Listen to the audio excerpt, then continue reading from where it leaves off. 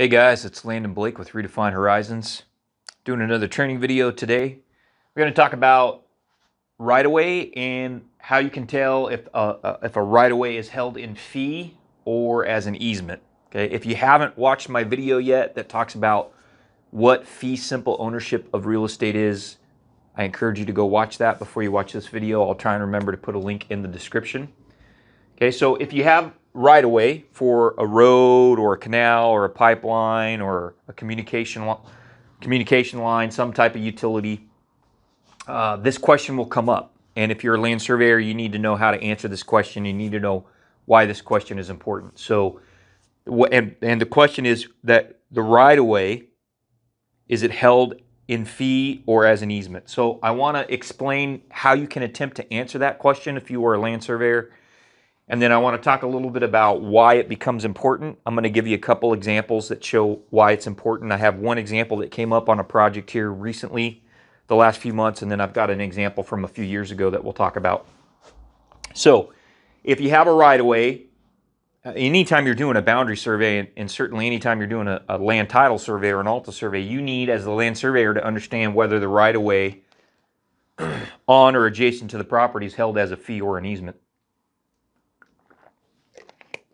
So how do you determine that? Well, you need to ask three questions, okay? So the first question you need to ask is, how was the right-of-way created? Okay, and there's two or three ways you can do that. So one is the right-of-way could be created by deed. So that's when somebody deeds somebody the right-of-way. Okay, it's done by deed. It can be dedicated on a map.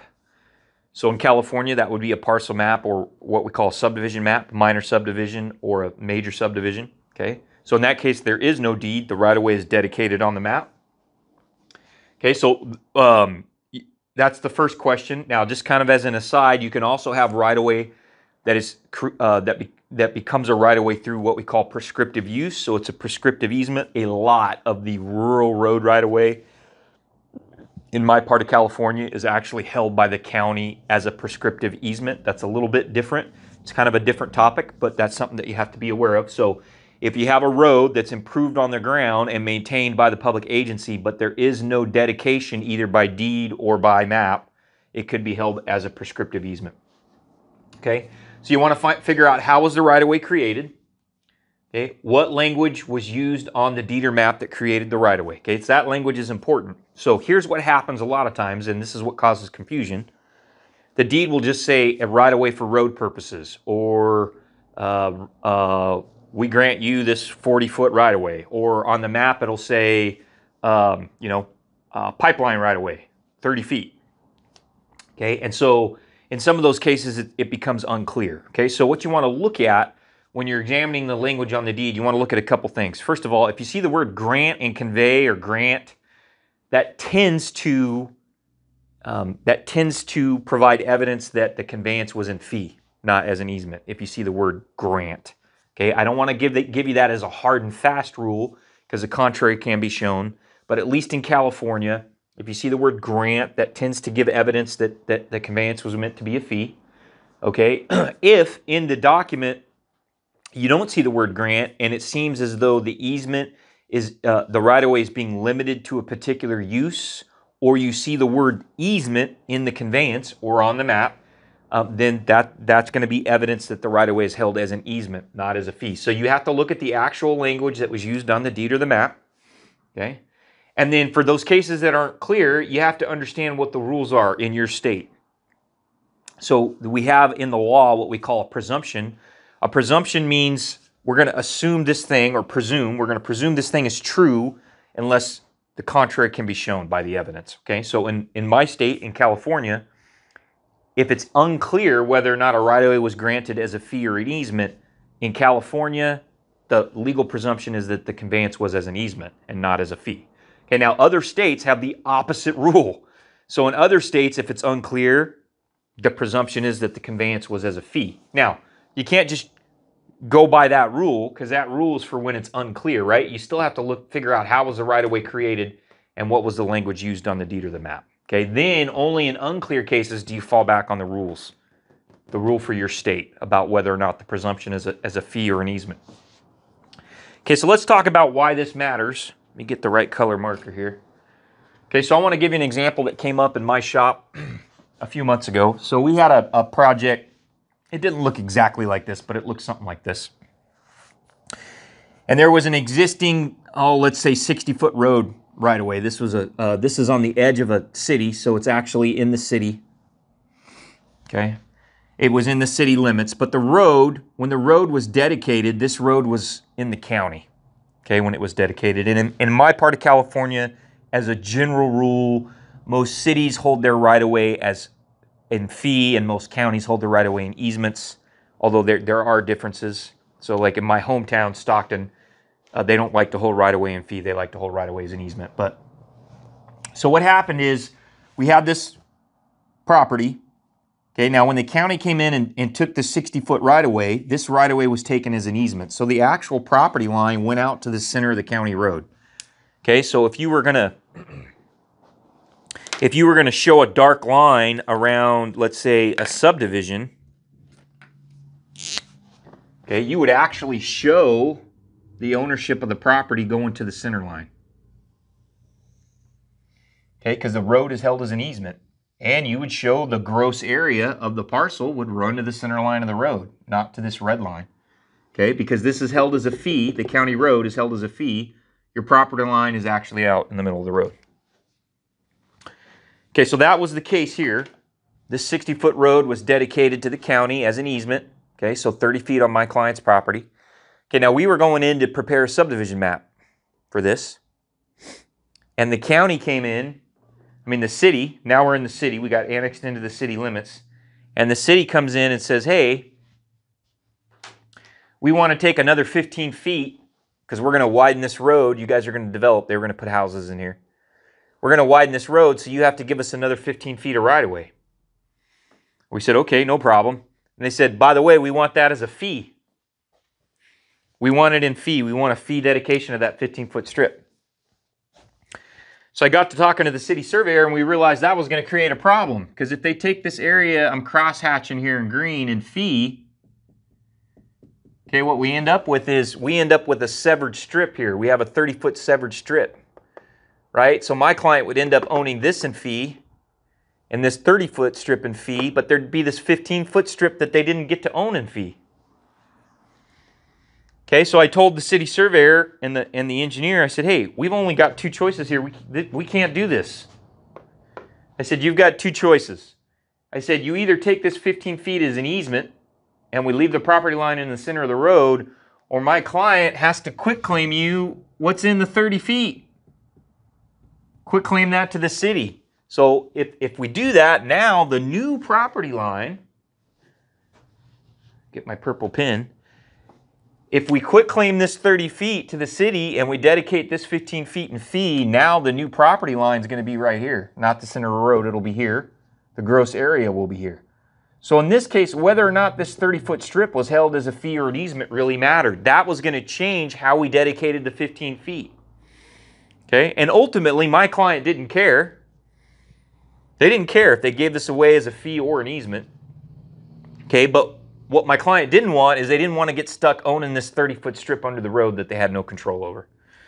Right? So what we ended up doing, the city ended up, they didn't want to take a quitclaim for this 30 feet, so we ended up just they took the 15 feet as an easement. So now I have a 45-foot easement over the north half of this parcel. Now, personally, I don't think we should let public agencies take road right-of-way as an easement because, in essence, there's very little the landowner can do with the property underneath the road. So I think it would be better if we just required agencies to take roads in fee, but that's not, I don't get to make the rules. So that's one example. Let me give you another example from a few years ago why this can be important.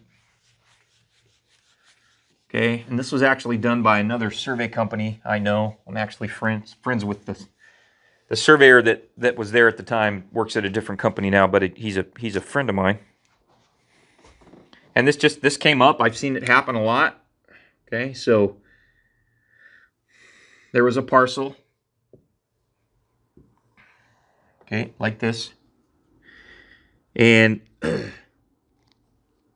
he went in and subdivided this parcel, okay, and the city wanted some road here, so they were going to dedicate this right away on their subdivision map. Okay, and then they came in and they subdivided this into 3 parcels. So parcel 1, parcel 2, and parcel 3. Okay, this was the road. This is actually, the name was Sperry Road. Okay. Okay, so far, doesn't seem like we got any problems, right? Okay, now I come in, I don't know, 15 years after this guy does this original subdivision map, and the city's going to widen Sperry Road, and so they want me to come in, and we were going to kind of straighten this out. It was like a diagonal. We're going to come in and straighten it out. They wanted me to come in and take this area I'm cross-hatching and paint. Okay. Now, I told you before, my city, Stockton, they always take as an easement. So they wanted me to write an easement for this, okay, for this area. Okay, but here's the problem that I ran into.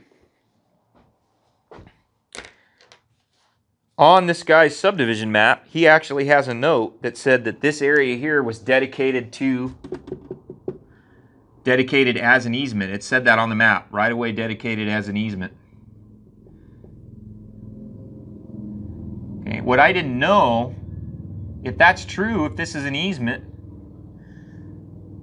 who owns the area underneath? Was it owned by the original subdivider, or was it owned by the owners of lots 1, 2, and 3? And if it was owned by the owners of lots 1, 2, and 3, how did the line connect?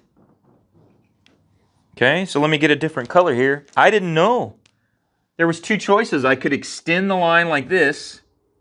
Okay, so I could run an extension to that original property line. Okay, or I could come in here and go perpendicular to the right-of-way.